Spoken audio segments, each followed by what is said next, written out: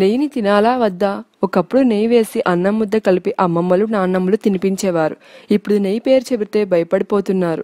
బాబోయ్, కొవ్వు చేరిపోతుందని దూరంగా ఉంటున్నారు. అయితే అది ఎంతమాత్రం నిజం కాదంటోంది ఆయుర్వేదం. పరిమిత సంఖ్యలో నెయ్యి తినాలనే చెబుతుంది. నెయ్యి తింటే జీర్ణ సంబంధ సమస్యలు తగ్గిపోతాయి. తిన్న ఆహారం సరిగ్గా జీర్ణమవుతుంది. గ్యాస్ వంటి సమస్యలు ఉండవు. అయితే తక్కువగానే తినాలి.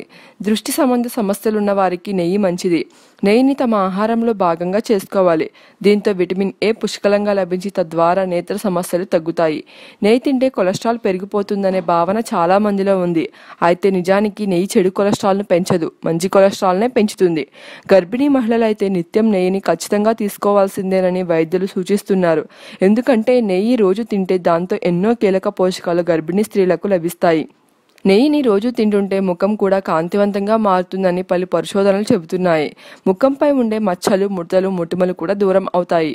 స్వీట్స్లో నెయ్యిని కాకుండా రసం, సాంబార్, పప్పు, కూర వంటి వాటిలో నెయ్యిని వేసి వండి ఆ వంటకాలను తినాలి. యాంటీవైరల్, యాంటీ బ్యాక్టీరియల్ గుణాలు నెయ్యిలో అధికంగా ఉన్నాయి. అందువల్ల నెయ్యిని తింటుంటే శరీరంపై అయిన గాయాలు, పుండ్లు ఇట్టే తగ్గిపోతాయి. శరీరంలో రోగ నిరోధక శక్తి పెరగాలంటే నెయ్యి తినాలి. ఓకే ఫ్రెండ్స్, ఈ వీడియో కనుక మీకు నచ్చినట్లయితే లైక్ చేయండి, షేర్ చేయండి. అలాగే మరిన్ని వీడియోస్ కోసం మా ఛానల్ను సబ్స్క్రైబ్ చేసుకోండి.